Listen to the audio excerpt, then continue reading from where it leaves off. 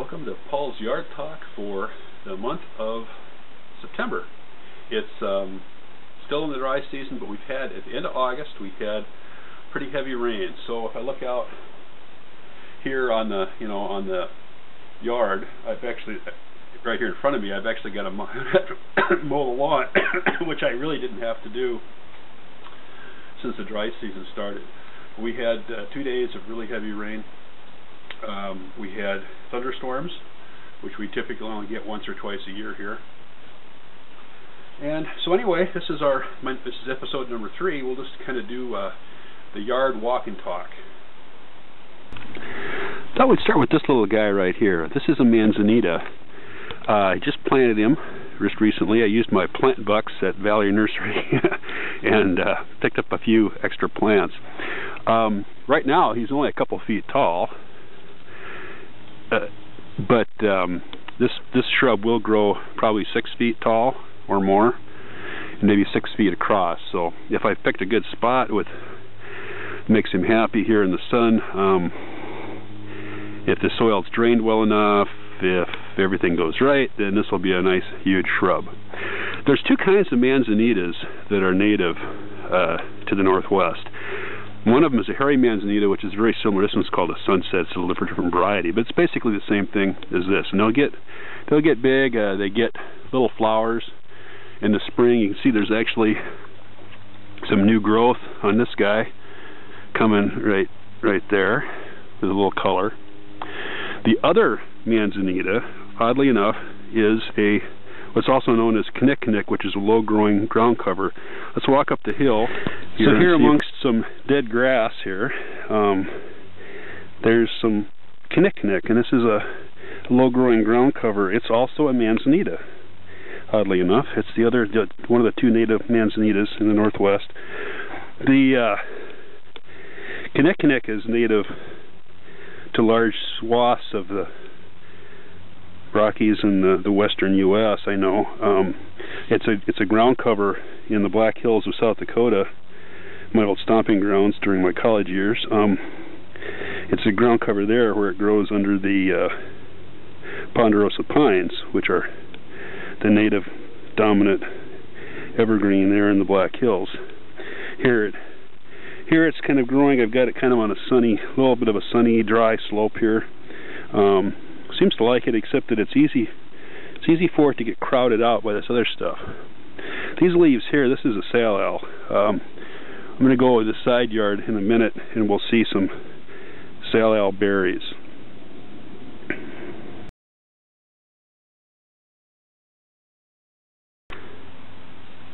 But before we do that, this fern right here, this was a volunteer fern. It started growing here right in this spot a number of years ago, and I just let it go, and I mowed around it when I do mow up here a couple times a year. I don't remember what kind of fern this is. I don't know for sure, but it's one of the few kinds that we have here, and it spreads by rhizomes, clearly, because it started off as a single fern, and now it's spread across this little patch here. So it's spreading, and it dies back in the winter. It comes up in the spring. Normally this time of year it would be a brown, like that we see here. Some of this right here is brown because it gets some hot afternoon sun up here on this hillside, and it normally doesn't get any rain in the summer. But with that heavy rain we had that I spoke about a few days ago, it's actually started to green up a little bit already. So, but anyway, this is just a volunteer native fern that I've just sort of let go up here on this spot.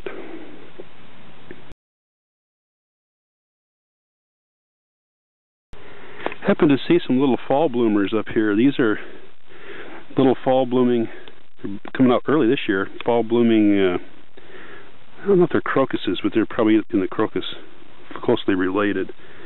There's a few of those little guys coming up here in the lawn. It's right next to a plant that gets fragrant flowers in the spring. I forget what this was, but I planted this up here. I picked it up in the store as one of those impulse buys. I picked it up just because it was fragrant. And there's a little bit of little bit of fragrance to the leaves. And I wish I could remember what it was. Okay, I remembered. It's a spice bush. It's called a Venus spice bush. And it will possibly get up to 6 to 10 feet tall eventually. It's probably, well, if I go to this very top little branch here, it might be 5 feet tall right now. So it's getting there. This is salal. It's a native ground cover. It has waxy leaves, kind of tough branches. It'll grow a foot or two tall. In some places in the backwoods, it'll grow up to maybe 3 foot tall. The thing about it is that it likes, it survives in dry shade. So the shade under the Doug fir trees, it can grow in that. And this little patch here, it also gets berries. Here's some. That chirping noise is a Doug squirrel. I don't know if you can hear it.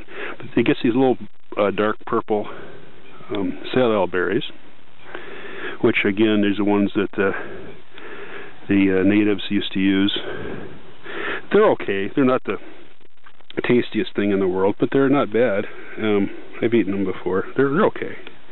And they're good. They mix them with different berries and make kind of a pemmican. Mix them with maybe some smoked salmon or something, and they're pretty good. But it's a native plant. It grows from rhizomes. It grows fairly slowly, but it'll crowd out most stuff in a dry shade. It takes over. And up here along the front of the house, these are the columbines that they're perennials. They keep coming back here, and there's some new growth for next year actually started down here, but I need to cut. I haven't cut these back yet, but these are the stalks. These are seed pods. There's little tiny black seeds in some of these where they haven't already fallen out. But I'll cut those back and put them in the compost bin here. Maybe I'll get around to doing that today. That might be something to do today. But anyway, that's what those are. Those are the seed pod heads from the columbines. This is a new. I actually got 3 of these little guys. They're brand new. They're a Pernetia, which I have never heard of before. They're an evergreen, little evergreen shrub. I put 3 of them here in this bed. So we'll check back on maybe in a future episode, see how they're doing. They're going to get some little flowers eventually, and they're going to have some nice foliage and bark year-round. So it's a year-round interest plant.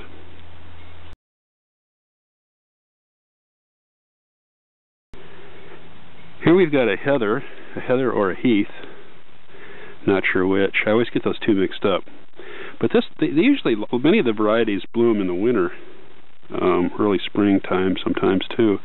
Here we've got one blooming in the late summer, early fall. But they're very pretty, and they give some nice winter color usually to the garden. This one, and then this one, this one's got full bloom pretty much right now, it looks like. And then right next to it up here, there's another one, which I think is past, or maybe it hasn't quite bloomed yet. This one's got more whitish blooms. It hasn't come out yet. This ground cover here is a cotoneaster. It's a low-growing cotoneaster. It gets nice berries. There's some orangish berries there you can see, I think. And it spreads pretty rampantly, so I'll need to come down here and cut it back sometimes. But this just started from a single, 1 or 2, maybe 3 individual plantings, and it spreads by running along the ground and then anchoring itself, rooting itself, basically. You can see it's pretty much covered up my rock wall. I thought I'd stop by this thing for a minute. This has some nice color this time of year. Some of the leaves, which are normally this dark color, the newer leaves have some lighter colored variegation on them, and also it gets a number of little red berries, which are kind of pretty. On the downside, this thing has got the nastiest thorns this side of Himalayan blackberries, and it's getting pretty big here, so I need to think about it. At one time I thought about digging it out, but boy, that would be a job. So I think maybe I'll just keep it trimmed back so it doesn't take over. I've got some little ornamental dwarf evergreens right here next to it, so I'll have to keep it trimmed back or it'll take those over. I'll look up what the name of this is, and then I'll put it in in the notes at the bottom of the screen. I thought I'd close today back at this arbor, which actually has 2 clematis growing on it. One of the clematis is a early bloomer. It blooms very early in the spring, and it's the kind of there's different kinds of clematis, and it's a kind that you don't cut back. You know, you can trim it to keep it in bounds, but it loses its leaves, but it just grows on the old growth, just keeps coming back year after year. Now, planting on the other side of it, this is an evergreen clematis, which does pretty well here, except on our coldest. If we get a cold snap where the temperature might get down to 20 or something, then it actually loses its leaves, and it doesn't like that. But it's doing pretty good, and it's growing all the way up and over, and I see right here it's going to start to bloom. It's blooming up here on top. Those are all little flower buds there, and it's going to have little pretty white, there's a spider there too. It's going to get little pretty white flowers. I don't think any of them are open yet, but I'll try to capture some when I get a chance. But this is just going to be covered with white. You can see all those little green, there goes the spider, I don't know if you can see it. Just covered with little green buds. This is going to just be covered with little white flowers here in the next couple of weeks. So that's our. Oh, while we're here, this is the yard walk kind of thing. This is a second crop of figs just coming. Those 2 little guys there are second crop figs. In a good year we can get 2 crops here, but whether those will be ripe before we get our first frost this fall, it'll be a race. I don't know if we'll get a second crop or not. But anyway, so here we are, still in the dry season, even though, like I said, we've had some rain. I don't know if you can tell looking through the camera, but there's grass is starting to green up a little bit because of all the rain we had. It really rained hard here. And that's it for this month, and we'll see you on the next Paul Yard Walk and Talk.